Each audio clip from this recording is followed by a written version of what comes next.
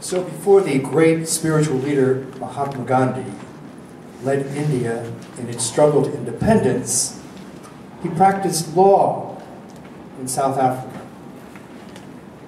And one incident that happened one day that really made an impression on his mind was when he was obliged to step off the walk and to stand in the gutter while a group of white men passed by so that they would not be contaminated. Reflecting on this experience, afterwards, Gandhi wrote, "It's always been a mystery to me how men feel themselves honored by the humiliation of their fellow human beings. It's always been a mystery to me how men feel themselves honored by the humiliation of their fellow beings."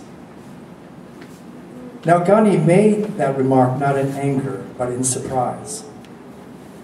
So, in the gospel today, Jesus addresses people who pride themselves on their virtue while despising others. They honor themselves by humiliating others. His listeners are in for a shock when he tells them a parable about these two men who go to the temple to pray.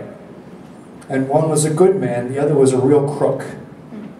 One led a decent religious life, and the other was mixed in corruption. He was a tax collector who worked for the Romans that occupied the territory, and he made sure that he collected high taxes so that he could get a good cut himself. So the good and the bad, they go to pray, but only one of them actually prays. The Pharisee addresses himself, his prayer to himself. There is no doubt who is in the lead role, and his prayer sounds like the annual report of current assets. He blesses God that he is not like so many others, although he seems unsure about who he is exactly. And he compares himself to the tax collector whom he treats as a doormat to walk over. He makes it clear that he fasts twice a week and he gives 10% of his earnings to the poor. That's certainly good. But for all his giving, the Pharisee never gives himself. His real self is hidden and secret. The tax collector, we're told, stands off in the shadows, and he has no annual income to boast of, but his percentage is stolen from his own people, including the poor. But he tells the simple truth about himself. God, be merciful to me, a sinner. He doesn't beat around the bush, he just beats his breast. He knows the truth about who he really is, and he throws himself entirely at God's mercy.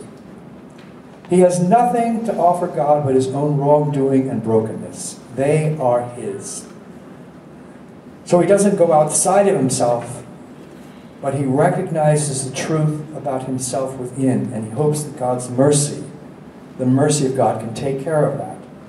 So he owns his own self, his true self.